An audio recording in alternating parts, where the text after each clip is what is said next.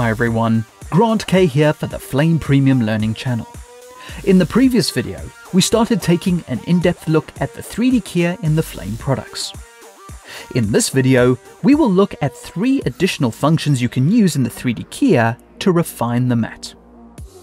Remember, we are only focusing on pulling a key and not other aspects such as color suppression, light wrapping, or compositing. That is something you can do on your own after using the 3D keyer. If you would like to follow along, please click the link in the YouTube description to download the media. Alternatively, if you're watching the podcast version of this video, then type the link displayed in your internet browser. Picking up from where we left off in the previous video, we have keyed the image, set a noise sample, and adjusted the softness. What we have so far is actually not that bad, but it can be tweaked. So let's start off with the first refinement. This is called virtual point scaling. To explain this, let's take a close look at the RGB viewer and its softness element.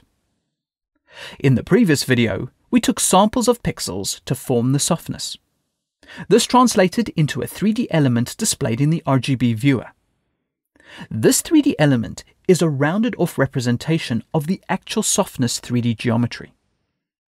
To see the proper softness element, change the convex hull pull-down menu to vertices and surfaces. So the softness 3D element is built from vertices and surfaces. This is important to know because as you do virtual point scaling, you are grabbing vertices and pulling them to change the shape of the softness element. Please note that the convex hull does not need to be visible to make the adjustments. I just want to make sure that you see it's changing. Now with the RGB viewer, there are a lot of elements that can be selected and tweaked. So to lock it down to a specific element, you use the picking pull-down menu. Set the pull-down menu to softness. Now there are 2 methods to do virtual point scaling adjustments: on-screen or in the RGB viewer. To manipulate the mat on-screen, hold V and click the area you wish to tweak. As you click and drag, the on-screen image changes. And if you look at the RGB viewer, you can see that the sampled area on the convex hull is being adjusted in the direction of an arrow. The arrow element is based on the image sampled when you click down with the V hotkey. The second method to adjust the virtual point scaling is in the RGB viewer. When you click and drag on the softness convex hull, the arrow will align itself to the cursor. So if you had the color histogram visible, you align the arrow with a specific color range and pull the vertices to adjust the softness element. Try it by all means, but it's much easier to sample the specific range in the image and then adjust the convex hull. Click the plot button or press the O hotkey. Sample an area where the softness needs refinement. In the RGB viewer, a dotted box appears indicating the plotted sample and the arrow aligns to it.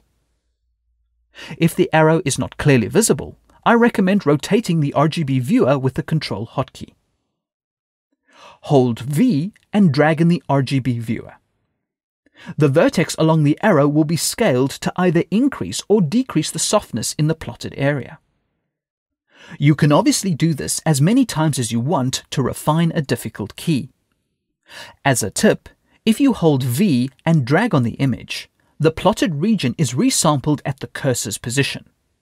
However, if you want to lock to a plotted point and make adjustments directly on the image, hold Ctrl V and drag on the image.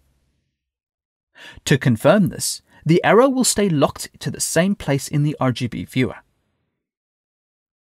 Let's look at the second function to refine a mat in the 3D keyer. When working on the mat, you may need to oversample or undersample your image to get the most detail out of the mat. This can leave you with black or white regions that need cleaning up. For example, I want to remove any excess grey in the black areas of the mat. You can do this with patches. Set the sampling pull-down to Patch 1. Under the Patches heading, make Patch 1 active. Now hold Ctrl and sample the region. The region goes white, You can use this to fill holes in a mat. Or you can set the color to 0, that is black. There are also softness and opacity sliders to refine the patch. However, the patch is also represented in the RGB viewer. Switch the picking pull down to patch 1. So only patch 1 can be manipulated. Hold V and drag the arrow to increase or decrease the range of patch 1. Please note that with all the elements, you can invert the arrowhead and drag it in the opposite direction. Lastly, you have a maximum of 3 patches per 3D keyer. Hopefully this will be enough to clean up the mat. Now all the element refinements have been more or less pulling vertices in specific directions. However, the last refinement function is moving the whole element along the plotted point. This allows you to shift any element to a different range within the color histogram. Let's use softness again as the example. Switch the sampling and picking pull-down menus to softness. Click the plot button and sample the hair of the model. The arrow aligns itself to the plotted point in the RGB viewer. Now there are a variety of hotkeys to manipulate the element in specific ways. When you hold the 6 hotkey and drag, the softness element will move in line with the arrow. When you hold the 7 hotkey and drag the element, it will rotate on its center axis. When you hold the 8 hotkey and drag the element, it will enable proportional scaling from the center of the softness element. This is the same as dragging the softness proportional slider. However, when you hold the 9 hotkey and drag the element, it scales non-proportionately from the center of the softness element. The scaling direction is locked to the line of the plotted sample. And finally, when you hold the 0 hotkey and drag the element, it will also scale non-proportionately. But this time, the scaling will be from the base of the arrow and not the center of the element. So with all these refinements, you can patch the mat, pull any element's vertices, as well as move any element precisely within the RGB viewer. I'll go back to batch and look at the composite of what has been achieved so far. Hopefully, these extra elements will help you deal with challenging keys.